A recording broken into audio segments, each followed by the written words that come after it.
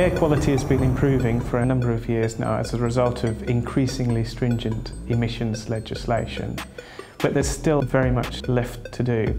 So what we need to do to continue to improve air quality is to focus on transient driving behaviour, so thinking about accelerations, decelerations, how vehicles interact with urban features like speed bumps, roundabouts, etc. So in order to do that, we need high sample rate measurement equipment that allows us to look at the intricate details of the transients as the vehicle is driven in real conditions.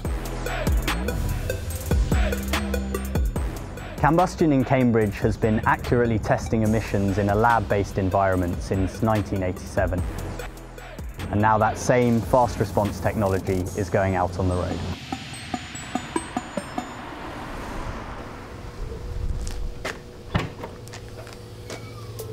Okay, so we've got our test vehicle already fitted with this 2-channel fast NOx analyzer. We'll be taking engine out and tailpipe data simultaneously.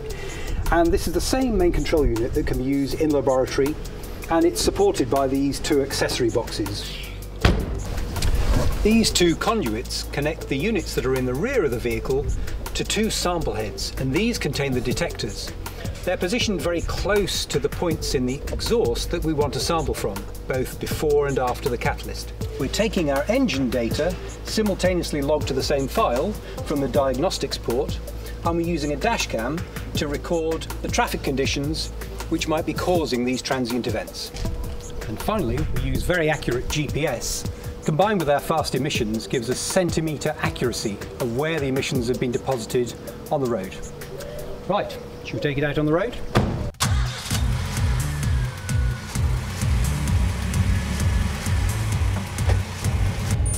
There we go. We can see straight away that there is almost no catalyst conversion efficiency at the cold start, but we're able to measure all of the very high frequency details of each of the engine firing cycles.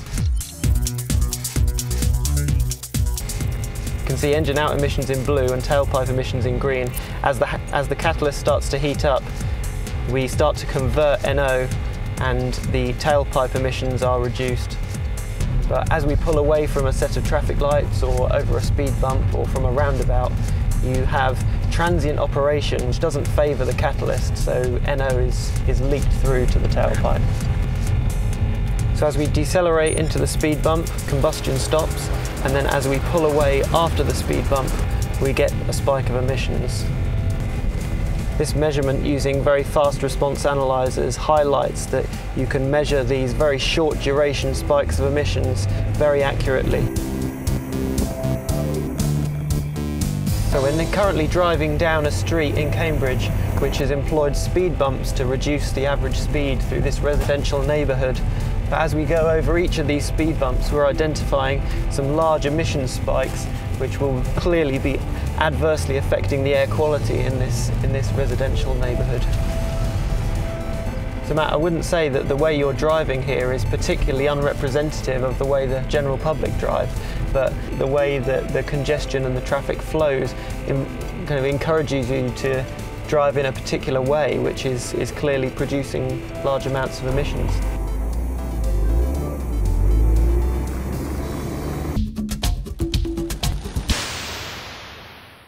Right, now we've taken some data on the road, we can bring that back into the lab. What we've done here is we've combined the fast emissions measurement with the high accuracy GPS to produce a map of the pollutants as we're depositing them. Purple denotes high emissions at the start of the test when the catalytic converter is cold, and yellow denotes low emissions as the catalyst is warm at the end of the test. So we can see on this map there are a number of short duration emissions events, such as the pull away onto this road, the pull away onto this roundabout, and also several short duration tailpipe events during gear changes in congested traffic. And so the identification of these pollution hotspots with centimetre level accuracy is really useful for air quality studies.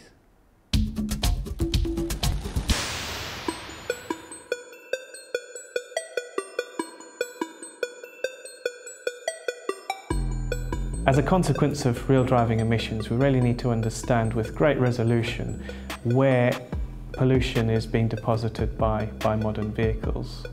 And as a consequence, how that disperses within the urban landscape. So that in the future we can start to think not just about the design of vehicles, but also how we design our cities, how we manage our traffic flows in order that air quality overall is better.